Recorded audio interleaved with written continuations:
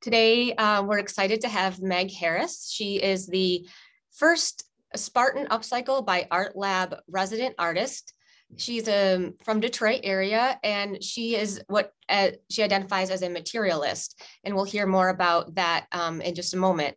So I want to say thank you all for coming today to the MSU Surplus Store and Recycling Center Town Hall.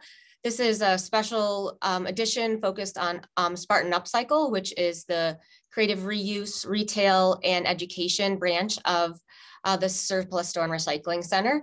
And we have essentially formed out of a recognition that there's a higher and better use for a lot of the materials that we were recycling or even tossing out. So Spartan Upcycle is in response to that, and this residency really supports MSU Surplus Store Recycling Center's mission to manage our waste as a resource through an integrated system of reuse, recycling, collaboration, and education.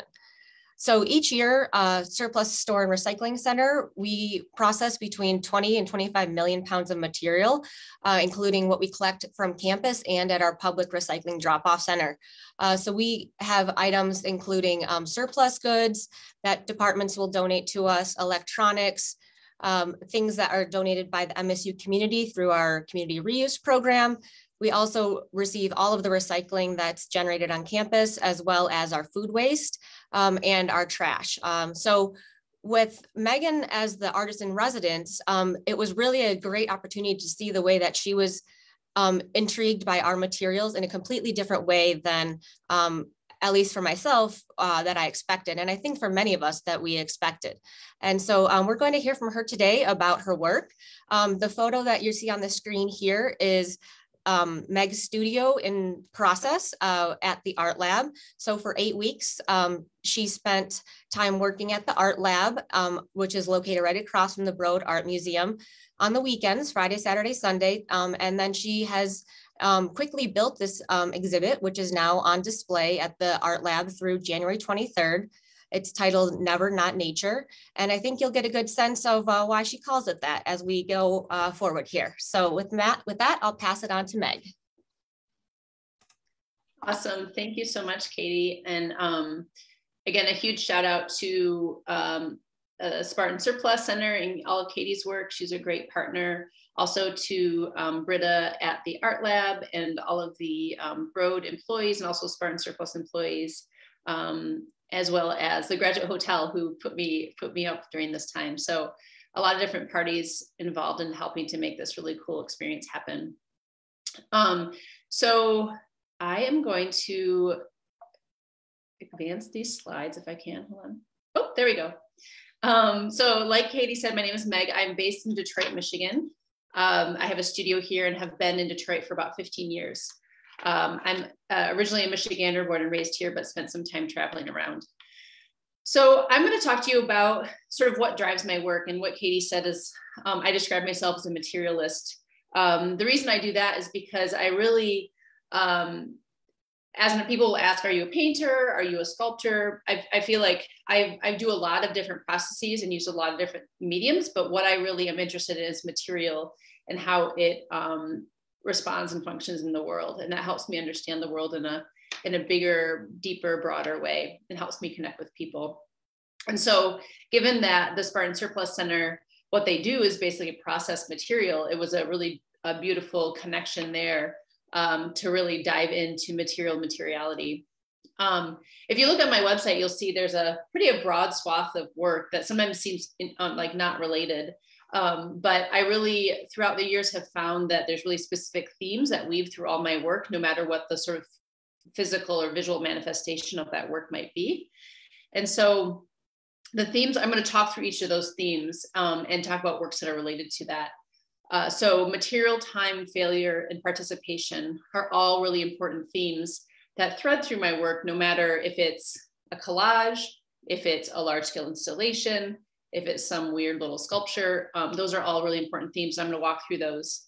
Another important thing is that what I really love to do with these conversations is talk to folks about the artists that really inspire me and that drive the work. And they're sort of, for me, is like a bellwether, thinking about my work. Is it because I really respect these artists and respect the way that they're working, how's my work related to that? Am I reaching that sort of that bellwether? Am I doing what I want to be doing with the work I'm making? And it also provides just some art education for you all. And I think that's really important to be able to learn more about art and the art world, because a lot of my practice is embedded in art education, and that's near and dear to my heart. So the first person that we're going to talk about, the first theme we're going to talk about is material. And an artist that I really respect and look up to, and just am fascinated by her work, is Ann Hamilton. She is based in Ohio, so she's also a Midwestern artist, but also is internationally known. She has a lot of notoriety. It's kind of a big deal. So Ann Hamilton, I really love the way that she works with material and how she works with material in place. She creates work in really kind of important historical spaces and uses material to reflect how the history of those places, the depth of those places. And so I'm going to talk through this piece. It's called Indigo Blue. This was in Charleston, South Carolina. And when she first arrived on site, they said, oh, this is an old auto repair store. And upon further investigation, she learned a lot more about it. And so what you see here is this large plinth with a bunch of cotton attire, cotton uniforms that the auto workers would wear. And just the weight and the smell, they smell like oil. They've got stains, they're used, right? So you can almost smell the essence of somebody's body. So there's the weight of those, just talking about labor and just sort of what it is to work in a space like that. And then also what she learned was that this space had been a place where cotton had been sold and distributed and processed, which was part of the slave trade in the United States. And also this had been a space where slaves were bought and sold. And so what you see here is, so these shirts are cotton, they're dyed with indigo, which relate to that space and that place and the cotton industry. And what you see here is an actor.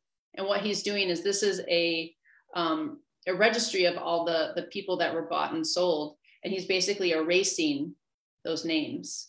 So that sense of erasure that's happening, and what does it mean in terms of our legacy in the United States? And so, you know, this, when you first walk into this exhibition, you're like, oh, there's just a pile of cloth and there's a guy sitting there erasing stuff. But when you really start to spend some time in the space and feel the weight, hear that erasure, smell that smell, it really envelops you in the history of this space in a really deep and, I think, visceral way. So I'm really interested in how material can feel visceral and can feel real, and you can feel more of a part of it. So this is a work from the exhibition called Never Not Nature. It's called Making Rainbows. So this is a brand new piece. And what you're looking at here is about 50 concrete blocks that are about 16 inches wide, 8 inches deep, and there's about 50 of them that are stacked up. And in between each block is paper pulp. The concrete blocks came from Spartan surplus, as well as the ingredients to make the paper pulp. I'm going to flip to the next slide so you can kind of see how this was made. So this is all recycled pulp that I made from paper scraps from Spartan surplus. These are the concrete blocks that I'm hand drilling here. And then this is how the piece was built. Why that's important to me is because thinking about material, this piece basically is in the act of its making over the course of the exhibition. So what makes paper is pressure and time. And so what you see here is these concrete blocks that are basically pressing on that paper, and the piece is shifting and changing over the time of the exhibition. And so you're really seeing material in action as the viewer. And to me, I love creating sculptures that make themselves. So whenever a viewer shows up and comes to an exhibition, there's something different that is potentially happening. So you are a participant in that process. So I'm going to flip forward. I don't know, Katie, if you want to say a few words about this piece. Yeah, sure. So I think what was a great piece of having Meg as a resident artist here was that she was active in collecting the materials as they were available. And so in one instance, Meg was, looking for obviously pulp or paper to make new pulp with for the paper making process. And I believe that at this time, she had already had this concept in mind, I think, with the rainbow. But it was interesting because we went into the materials recovery facility, which is where we process all of the recyclables here. And we went to the paper bunker, which is, a conglomeration of mixed paper. So it could be food packaging, office paper. It depends on what's there. And what we found was this one stack of a bunch of yellow paper that you can see above. And then also some of these like fruit trays, that are more of that almost like an egg carton material, kind of that real fibrous texture. And Meg was really, letting me know about the difference of the paper and the way that it affects the paper making process, which really has a lot to do with understanding the process of recycling in general. And the fact that, as things are reworked over and over again, those bonds, in this case, the fiber, cellulose, it would be breaking down over time. And so what Meg was talking about was, I think, Meg, correct me if I'm wrong, but that bottom one with that egg cart, that fruit tray, that was something that was going to give you a different consistency. But in fact, it was a surprise that it worked out really well, even though it was kind of that, it had gone through a couple cycles already. No, that's totally correct. And I think that sort of lends itself to the next work that I can talk about because, as an artist, I'm really interested in science and how things are made. Again, this goes back to material. And so what Katie was mentioning was this idea of cellulose. And so this piece is called the cellulose circle. And what you're looking at here is a bunch of cardboard tubes that are sort of attached together using pulp, using recycled pulp. So using recycled paper. And what Katie was mentioning, this idea of cellulose. And so what I'm looking at, I have created sort of like a cellulose wall. So what makes paper is cellulose and its strength. And that's, that's what we get from our plants.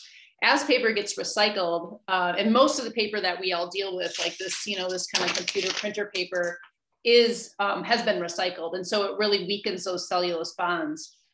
And so when you work with recycled paper, you have less strength. And so this piece was really an experiment to see how strong is this recycled paper? How is it going to hold up? How is it going to hold these things together? And so that's what I really loved about this piece. Is definitely an experimentation in materiality.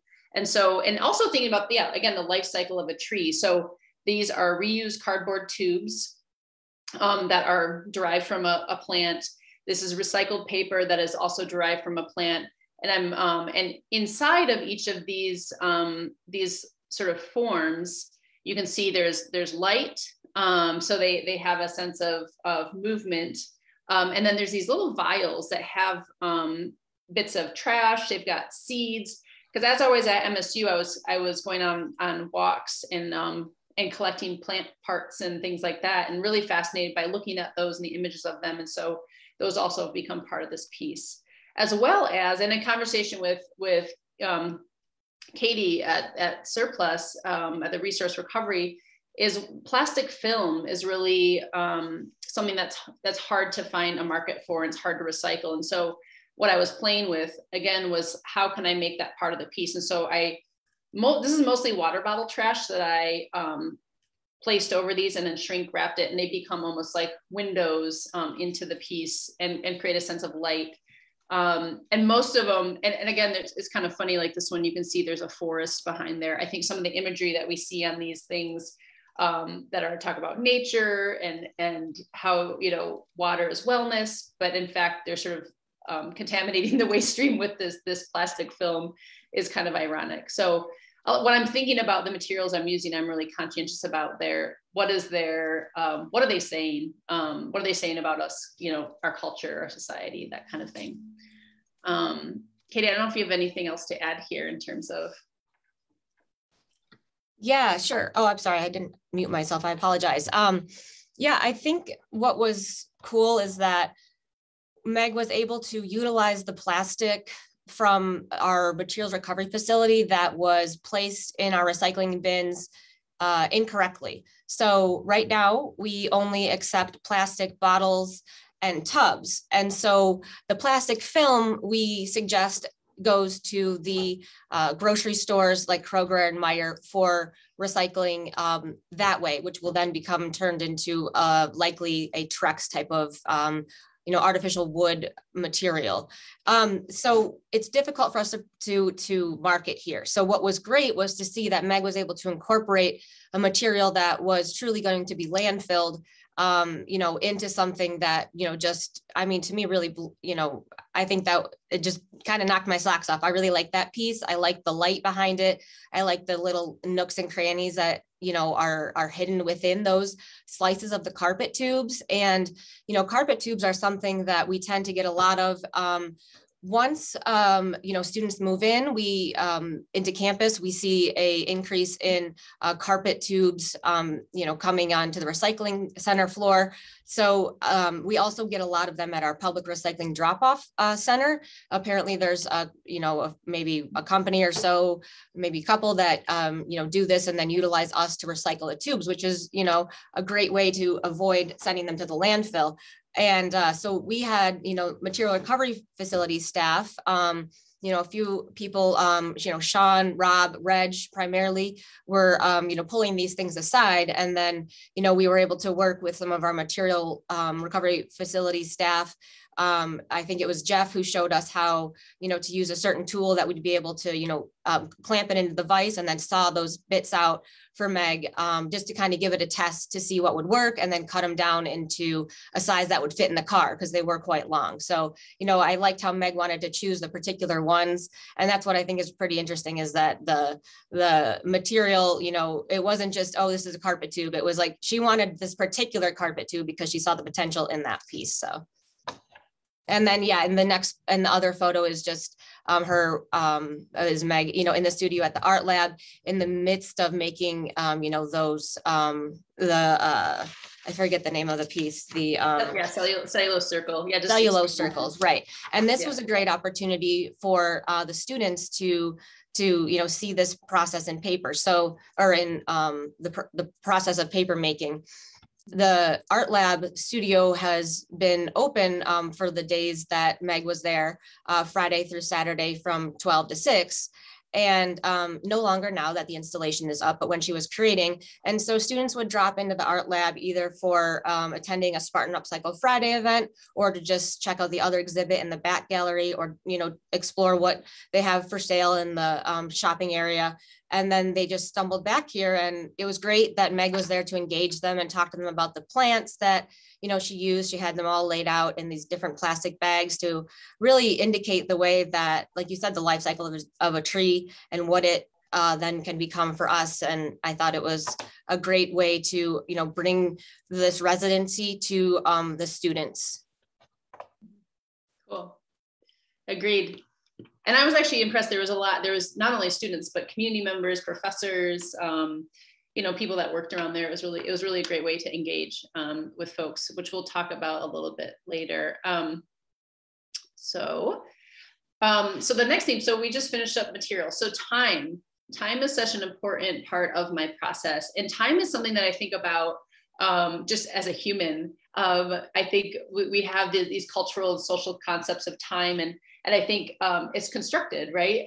And so as an artist, that's something I've always really thought a lot about, because when I'm in the studio, I have to really kind of release my sense of time so that I can work and so I can get embedded in my practice instead of, looking at my phone and being like checking the time, being able to kind of get lost in the process. And so I have, and you could look on my website, I have a series of works where I create these almost studio clocks that keep a sense of time for me, but it's a sense of art time, a different sense of time than what we experience in the real world.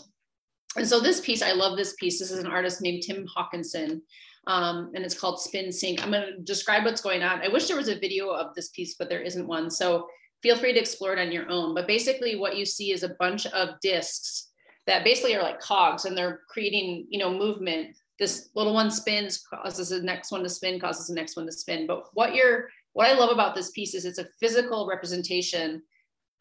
You're watching time happen. So this little, the first little thing that's spinning is spinning at 1600 RPMs per minute, which your eyeball cannot perceive. It's spinning incredibly fast. And then it's causing the rest of these ones to spin, spin, spin, spin, spin. And you get to this last one.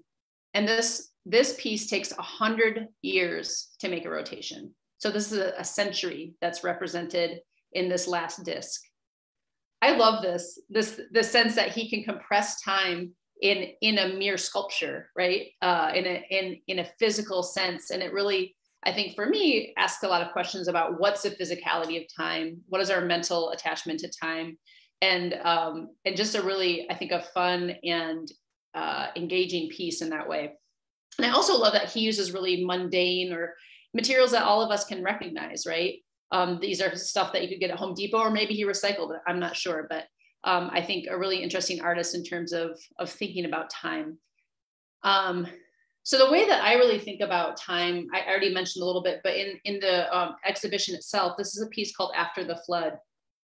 And I worked a lot with plants, and I work a lot with unwanted plants. So all the plants you see in the exhibition are ones that I dragged out of the landscaping pile.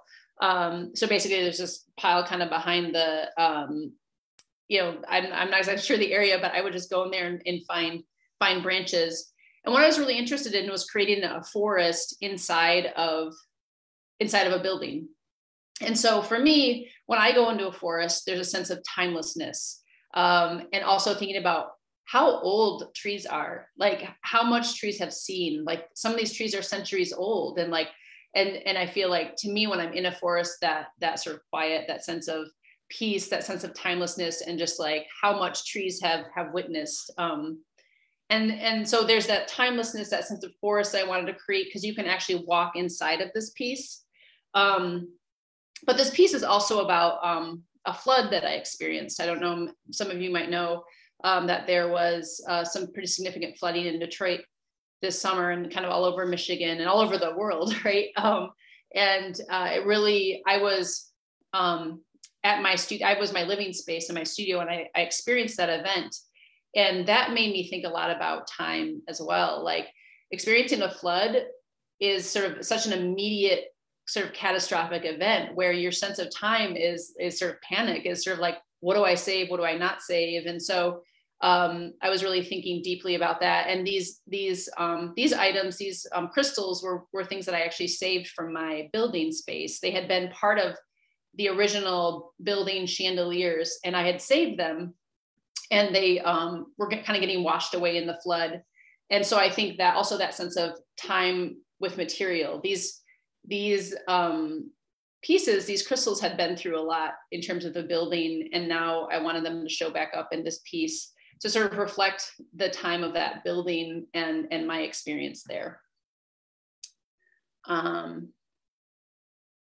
So next, I have some video. I'm gonna just try to play it on here. If it doesn't work, we'll switch to my desktop. But this is called Finding Forests. And what you see here is basically a live branch, and zip tied to it are a bunch of fake plants that were from the Spartan Surplus Center. And then hanging it up is a bunch of e-waste. So cords, computer cords, Ethernet cords, that sort of thing. And so what I'm really interested in with this piece in terms of time is sort of that sense of decay, what's left. So a live tree is going to fall apart, the leaves are going to fall off, and what will be left is this fake stuff that I've attached to it. And like, what is that, how long will those plastic tree parts be around, right? And same thing with the e-waste. I'm really interested in this idea of we create these like these things where we can be immediately connected, but what's the real impact of those objects, of that culture? And so thinking about the time of a tree and its life, and the time of these things that sort of mimic a tree and their lifespan, and then also the way that we try to stay connected and the lifespan of those objects. So there's a lot of time embedded in this piece. And there's also spinning.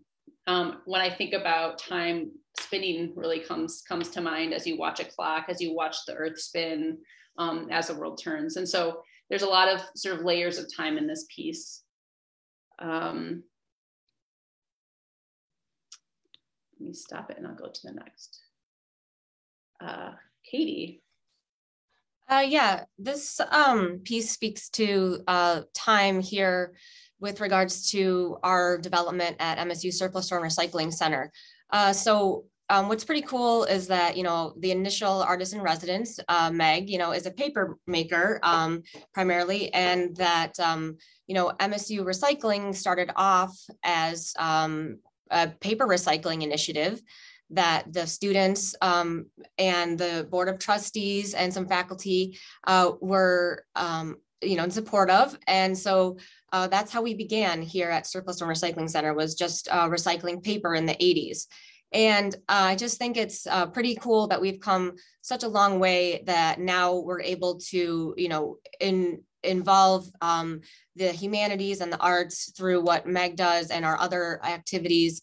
And then that we've expanded our program so much to collect additional materials, and then also to do some unconventional, things like construction and demolition sorting. So a lot of the lumber that you see in that picture there, this is out back of the Surplus Store Recycling Center, where we have the waste diversion yard. And so we'll pull wood and concrete and maybe scrap metal from the dumpsters that we would provide for some of the construction projects happening on campus. And we also get, a lot of pellets, because we, collect those from all the loading docks that, receive them for shipments on campus. So it's just, I thought, an interesting connection, that Meg talks about time, and that we started first off with recycling paper, and now, here we are, and we, pull out the wood scraps, and we will also sell, we sell pallets,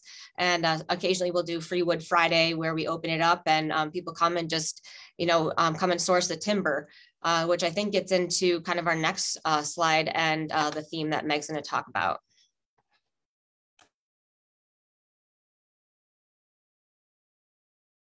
Oops, so you're unmuted. Yep, got it. So yeah, failure is such an important part of being a human. And so I really love to explore that theme and think about that theme in my work and just in my life. And so this is a piece by Usman Khan, who's a Michigan artist based in Detroit and Ann Arbor. Just all that, I'm going to talk about this piece really, really briefly. It's a really impactful piece for me in terms of the experience of it. So this is at MOCAD, Museum of Contemporary Art, Detroit. Usman is a Pakistani American, Muslim American, and he created this really beautifully tiled pedestal that really reflects his culture. What would happen as you're standing in there is that this steel beam would come crashing down, and you didn't really know why, and it would start to break apart this beautifully tiled pedestal. And it was watching that beam come down and smash that was such a sort of a violent and again, body sort of visceral response to it. And the way that worked was that he put on public buses and in coffee shops and just different spaces, he put a phone number, and it said, "Sometimes I lose faith." And random people would just dial the phone number. And then what would happen is this magnet would release and it would drop that steel beam. What he's referencing is IED device technology. So, bombs that are set off, especially in the place where he is from.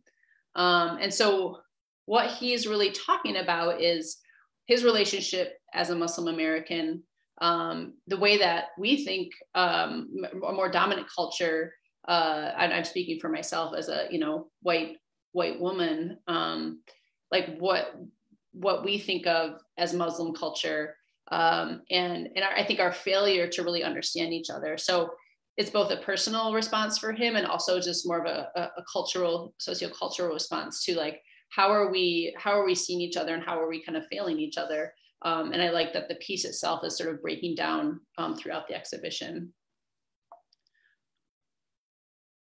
And so I also really love to play with failure in my work. And so this is a piece called Rhythm of Return. I'll play it really quick. It's pretty simple.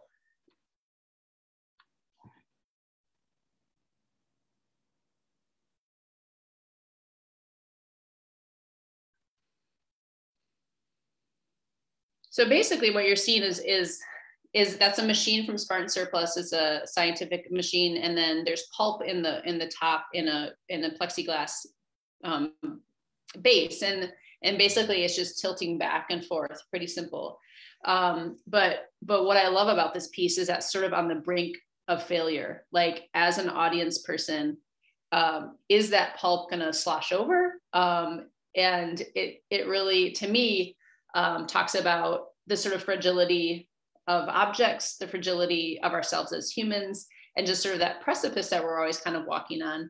And also just the object itself is, I sort of rehabbed this machine so it would continue to work, but I'm not sure how long it's going to work. And so I think I love to sort of call into question, like how long will objects serve us, and just sort of questioning the art object itself.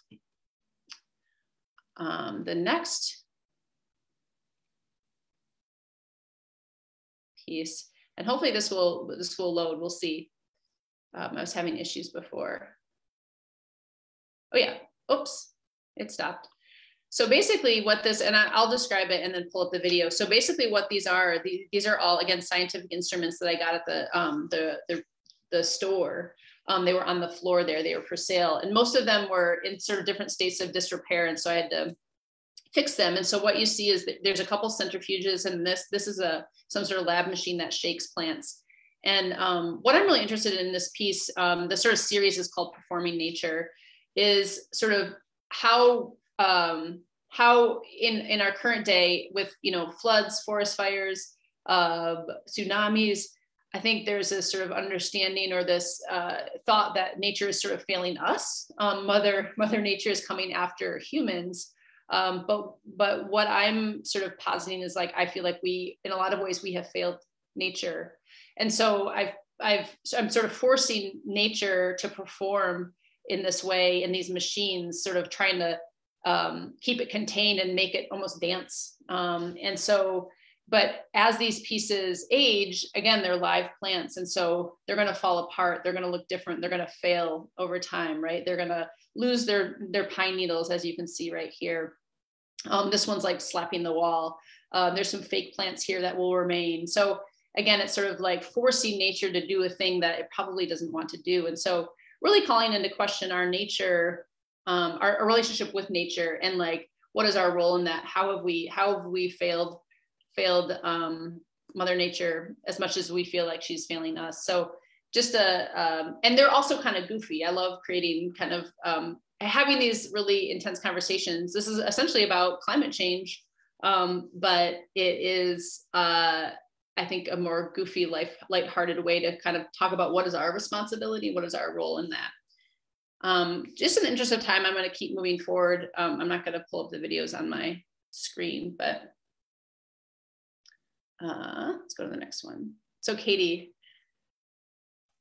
Yeah. So as Meg was saying, what are we doing in society that is within our control, that's, a failure of maybe forethought or care, compassion, who can speculate? A lot of us, we all have our opinions, but I really liked that Meg continued to come back to this concept of the life cycle of the tree. And, in the case of the piece on the right, you can see that there was some of the fence posts, which came from MSU Farms.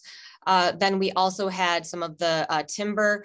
I know she also brought in some things from Infrastructure Planning and Facilities Department of Landscape Services, like all those branches. And then though the tall, like kind of reddish hue one looks like a redwood maybe, or something along those. I don't know. It's not a redwood, but what is that one? Just, yeah, that reddish bark. Those are actually, fake wood tubes that have been wrapped in vinyl that's printed with this bark on it. And we determined, we have a staff member here who used to work at the MSU Museum, and those came from an exhibit there. And so it's interesting to see the reuse of that. And I really liked the way that Meg incorporates the neon colors throughout her work. I think that adds another playful element to what she shows. And on the left, the photo with these various devices, Meg came in a few different times to find the correct ones, the centrifuges that she used, and then that little shaky device. And I was over there when she was trying it out, and it was just apparent that it was just fun for her to kind of play with that as you think of it as, oh, that's so simple. You just put in some, faux plants, and then it just is there, right? You turn it on. But the beauty of it is having that imagination to see the possibility of combining these things and creating something completely new out of it. And while the item itself did not really change much, I'm not sure. I think did you add a sensor to it at the end? Yeah. But so it's showing that, you don't have to completely disassemble something always to practice that creative reuse, but you can, just use it in a really unique, different way. And it's all about changing that perspective. And I think that's why creative reuse can do so much for us, aside from the benefits that we get by, reducing the amount of waste that we send to the landfill. Mm-hmm. Well, I think, Katie, you bring up a good point that I know that you and I have talked about in terms of materiality, and what I'm really interested in, and just like these, so these are just Home Depot ratchet straps, right? And I'm really interested in using objects that are familiar to people and objects that people can feel. And I like to play with them and put them in a new context, but I don't totally dismantle them and transform them into something brand new. Because I think when people can see those objects and relate to them, and to me, it feels, I'm really interested in making work that's accessible and that people can be like, oh, I could see myself creating something like that. Or so I'm not trying to trick anybody. I'm trying to sort of bring people into the work and make it feel relational and feel familiar. But in a way that is, kind of goofy or silly or artistic, or, and so I like a little bit of mystery. But also I think that familiarity brings people in a nice way. Yeah, and I like that you mentioned that, just in reference to another piece of Spartan Upcycle and the Broad Art Lab partnership is our Spartan Upcycle Fridays that we host every Friday, and every month is a new project. It's a drop-in activity that happens on Fridays from noon to 6 p.m. at the Art Lab. And, Meg made me think of it because of the way that you mentioned, keeping items that are familiar, but yet, making them, present differently. This month, so tomorrow, our materials are scrap metal pieces. So we're making these metallic votives, bringing some light into these darkening days. And, we have a lot of bottle caps and, mason jar lids, we have some film reel canisters. And so it's interesting to see the way that the students or community members who are coming to these projects, are working with materials that are, like you said, familiar to them. Everyone can identify a bottle cap, but they see it in a different way. Likewise, one thing that I thought was a great project was our macrame plant hangers. And these were made with cords that were electronic waste received from the surplus store. We get these occasionally. This is a fiber optic one. And so Britta, the studio educator and the curator of Meg's exhibit, came up with this model for how to, create this to hold the plant in. And then you can just see the different ways that, once you explore the material, you know, here we are, this is the inside of the fiber optic cable.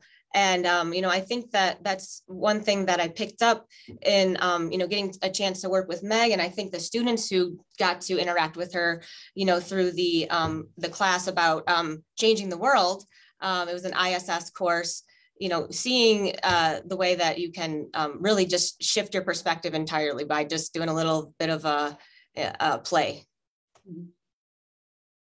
Cool. Oh, sorry, moving forward, guys. All right, and I want to wrap this up pretty quickly because I want to have some time. So the last sort of theme that we're going to touch on is participation. For me, participation is so key to making art, and that's why this opportunity was so great, because basically participation was embedded in it. So this is an artist, Theaster Gates, and I would really encourage folks to check out his work. He's based in Chicago and does a lot of work in the south side of Chicago. And a lot of his work and a lot of his projects, this is just one project that was at a museum, where he basically took a hardware store from the south side of Chicago and recreated it in a gallery, and really made it an object, made it beautiful, but sort of bringing people that are, this is in Milan, bringing people that are in Milan into a space that feels like the memory, the history, the objects of where he's from, right? But he has a ton of other projects that really engage people in a participatory way, in sort of creating opportunities for other artists. And so I would definitely check out his work. And he's, for me, is again, like a bellwether for like, what is participation? What does it mean? How are people engaged in an authentic way? Because I think there's lots of different levels of participation for people. And especially for me as I'm a white artist in a Black city in Detroit. And so for me to engage authentically and mindfully with my community is so key to my process. And I've done that in a lot of different places in the United States and again at MSU. Because for me, art is about having conversation. Art is about understanding one another, understanding the world. And so if people don't feel like they can participate in it, then I think it creates a barrier for entry. So the way that I have really engaged in participation is, and I think I'm gonna have to pull up the actual video here, so bear with me. 1 second, here we go.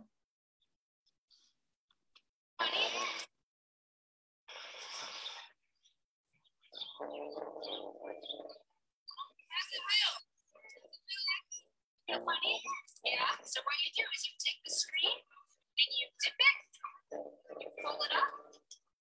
Let's go first. Thank you. I'll go first. All right.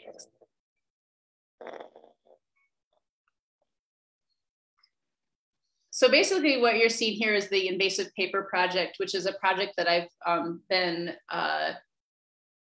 hosting, that I've invented. It's been around for about 8 years. So basically what happens is people, and again, it goes back to unwanted material. So using unwanted plant material, turning it into paper, and then hosting collaborative workshops with folks so that they can learn about the paper making process. The way that this is really collaborative and participatory is that I've done it in multiple sort of places in the United States. And I don't know what plants are problematic for folks. And so I don't want to assume that I know. And so I work in collaboration with organizations, with neighborhoods, with people, and we have this conversation about what plants and what landscapes are people challenged with. And so then they teach me about the plants and the landscapes that they're living in. And in exchange, I teach paper making. And so for me, it feels like an equal sort of authentic way to engage with people in these sort of this shared learning. And through that process, we really talk through, okay, what are some ways that we can kind of think about invasive plants or unwanted plants in a different way? Are there, other than making paper, can we create brooms from it? Can we make a structure from it? And so it really sort of opens up conversations about how people think about resources, think about landscapes, think about their own communities. And so that's the goal of the project. Let me open this back up here. Okay. And so with participation, at MSU, I mean, that was such a key part of it, like I mentioned. And I'm going to go to the next slide here.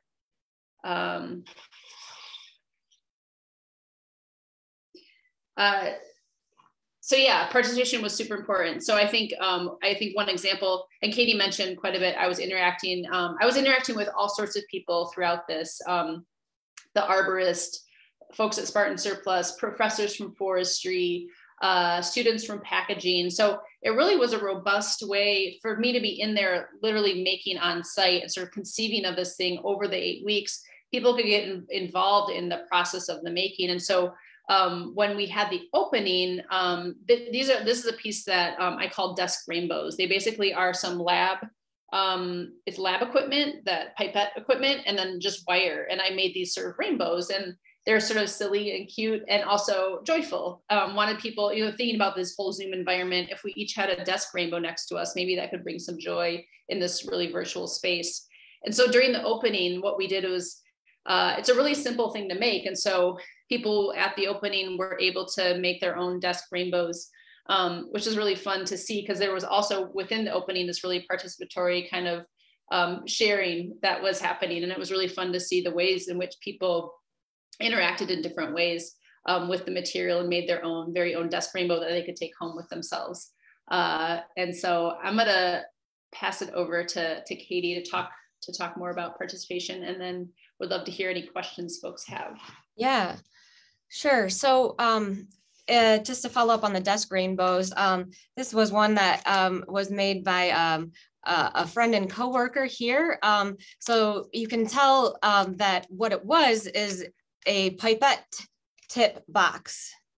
You can see all those little holes, and then this is the base, and then it would have a clear lid on the top.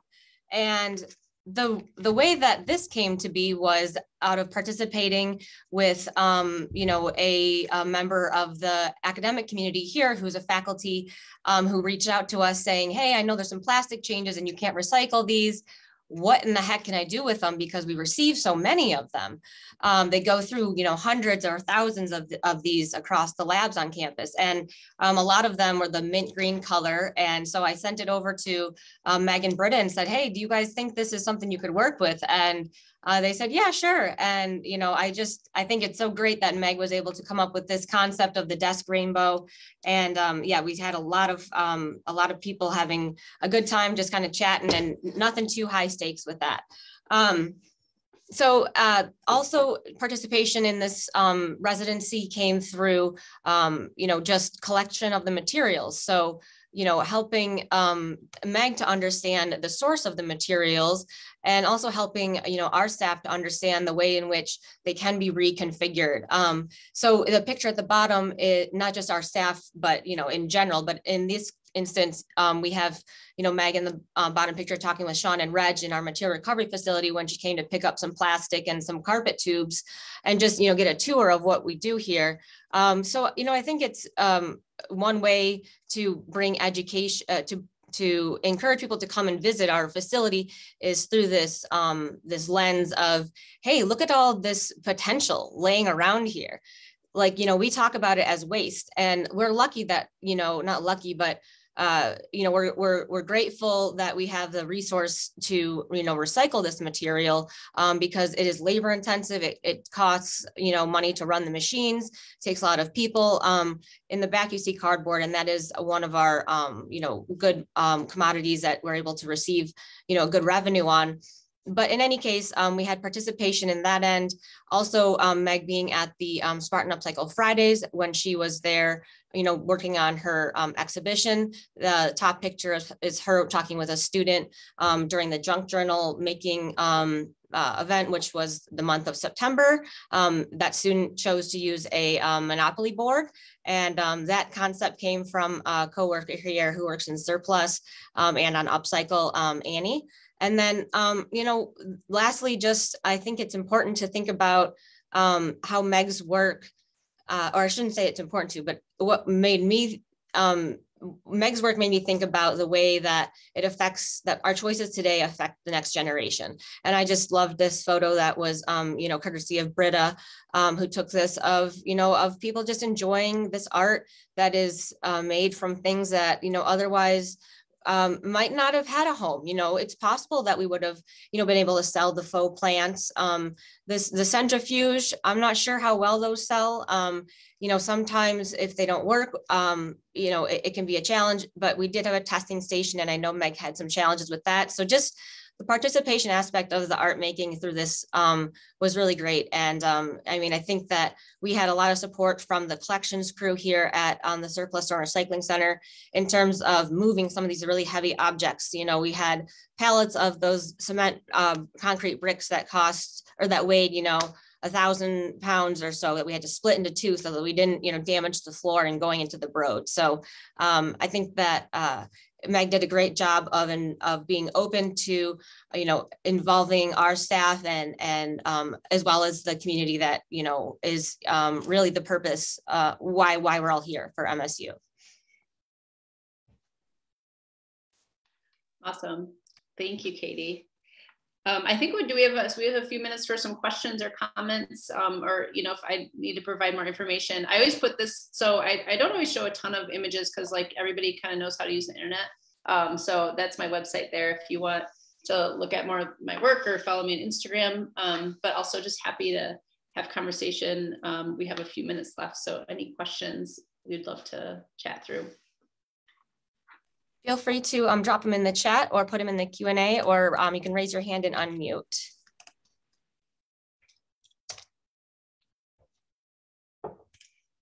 Let's see if we have anything coming in so far. Okay, we've got one from Facebook. So let's see, Meg, I'm wondering what was the way that you were able to, prepare for this residency? Yeah. That's a good question. It was a real challenge, honestly, because I'm a responsive maker. Like I get the thing and I, think about it. But the challenge that I really had was, it was a short amount of time to sort of conceive of a material and turn a sort of an exhibition around that made sense, that felt cohesive, and so the initial thing is like, oh, I'm just gonna start making stuff and crossing stuff off a list because I know I have this thing that's going to open on October 15th. So I worked really hard to allow myself time to play and really engage and invest in the material and understand how it was working. And so, I had to be strategic about like allowing myself that time to explore and to play, but then also strategic about, okay, this is time for me to make some decisions about what I'm moving forward with and what's working and what isn't. And so, and I honestly think that that prep that comes from doing this for many years, and also knowing what the pitfalls are. And so, there definitely were things like the concrete piece, or I knew I wanted to have live plants in there, but like, I really didn't know, there was some stuff in it that really surprised me when it came to be. So, I think it was a combination of just sort of letting go, and then also really trying to plan, and be strategic. So, that's how it got done. Yeah. Because it was a lot to do in a short amount of time. And what kind of takeaway do you have, from your experience here? What did you kind of pick up in terms of waste management, understanding, or sustainability, sustainable materials management processes? Yeah, I mean, when you were talking at the last slide, what I think a lot about in my work is a sense of care. Like, how do we take care of our earth? How do we take care of each other? How are we being more generous and generative? And I feel like that's what I really took away from the folks at Spartan Surplus, is this sense of care, because it isn't easy to it's so much easier just to throw stuff away and not have to deal with it, but to have a sense of care in these objects and seeing their potential. I think that takes a lot of resources, mindfulness, to do that work. And so that's what I sort of took away from that. So I think a lot about how are we sort of individually taking care of our places, and then for the surplus center to sort of take that care like university wide, I think is a matter of scale, right? And I think that's so important. So that's what I think I learned a lot, but that's one I think really key important thing. Yeah, I think it's nice that you point that out. I mean, because of the sheer volume of material that we receive, especially now that a lot of people are work from home, or people are purging things, and our surplus store staff, are receiving tons and tons of material, trying to find a place for it, trying to find a way to market it, a use for it, and then of course helping people, load it into their cars. I remember Riley helped you load into your car the shelf. So a lot of these things do take the care that, hey, we don't want to drop it, we don't want to bust it, but then also how can we care for this in the long term by keeping it within, circulation. So a couple other questions have come in, and I will also just be mindful of time. And so I wanted to say thank you to everybody and drop in. We'll take these questions now, but I want to, whoever has to leave, I wanted to drop in this information. This is a website link, or a link if you want to sign up for our newsletter. And also this is the coupon code for the town hall as an appreciation for attending. So this is valid at the surplus store through December 22nd. So if you want to flip the next slide, please, Meg, that has the coupon code on it as well. Okay, great. Thank you. So yes, thank you to everybody. And we have a couple questions that we can answer right now, and happy to stay on as these come in. The first one comes from Mike. Meg, do you have open studio hours? I don't have open studio hours, but I'm also really, I included my website and my Instagram, and am happy to, invite people into the studio. Also, do workshops, paper making workshops kind of around town, and at my studio and stuff. And so if you follow me, I definitely post about those things. So for people that are interested, if I'm able to do that, then I'm happy to. So great. And I will make a shout out for an event that's happening at the Broad Art Lab on December 4th. It's a paper making workshop that Meg is spearheading. And I think it's from 1 to 4. So I'll find the link and drop that in the chat as well. And I put your Instagram in there, and your website was dropped in earlier in the chat. Let's see, another question is from Keen. He said, "This has been great. In the spirit of the idea of materials and items living on beyond us and beyond our initial usage, what will become of the materials in your exhibit after it closes? Will it live on in a different space?" Mm-hmm. That's a great question. And I see that Vicki also kind of has the same yes. question. So I really love, and this is something, part of the reason why I started working with invasive plants to make paper, because I was trying to really think about like, I love making objects, but like, what is their life cycle, right? And so using this unwanted material to make paper that then I can actually just throw back in the ground and it becomes compost, like that's pretty cool, right? But I still make installations that can't or won't be thrown away because there's zip ties and machines and all that sort of stuff. So even in this exhibit, I like to reuse parts of installations, exhibits, and create new objects with them. And so I could see, I mean, if these objects live on in a different exhibition, or I reformat them to create something new, that's something that that's really important to me. Like for example, the cellulose circle piece, the lighting in that's LED lighting that I've used a bunch of times in different exhibitions. And so I really try to be mindful about that, and sort of think about these bits and pieces of exhibitions in new ways, and implement them into new ways of working. So I'm not exactly sure what's going to happen in January. Exactly, but I can see the works and the pieces and the materials becoming part of something new and different. Mm-hmm. Let's see. And then, yeah, I mean, that's a great question because, right, I mean, we work with the materials and then we want to make sure that we can handle them in a sustainable manner. And, I think that here at the Surplus and Recycling Center with our education center, any ways that we can, show people the reuse is wonderful. We have a couple sculptures up right now from that typically are there from an artist, Chiquia Booker, made from all different tire and other type of like rubber material, wall hangings that were also in an exhibit at the Broad, Inner States of the Mind. And then we also have, you know, some of these interesting bucket formatted heads that have been made by our partnership with the Residential College of Arts and Humanities, specifically Professor Steve Byback, who leads Reclamation Studio. And I look forward to hosting a talk with him about that and our partnership later on. So let's see, we've got a comment from Vince. He says, this is more of a comment. When I think of Meg's work, I'm reminded of something the critic Roberta Smith said about Robert Rauschenberg, which is taking the refuse of the world into the refuge of art. That's a beautiful quote. Yeah. Thank you, Vince. I appreciate that. Yeah. And I believe that is all the questions that are coming in. So thank you all so much for attending, and we hope that this was inspiring to you. Enjoy that coupon for the surplus store. Hopefully you'll find something to reuse as is, or, you know, creatively repurpose. And be sure to check out our Spartan Upcycle Nook as well.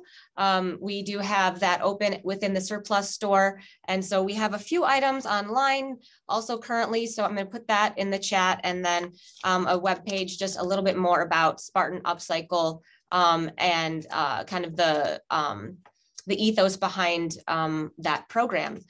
So just keep in touch with us as much as you'd like, and major thank you and kudos to Meg for all of your hard work. And also, like you said, a shout out to everyone at the Broad Art Lab for making this possible, and to the Surplus and Recycling Center for helping to make it a feasible project.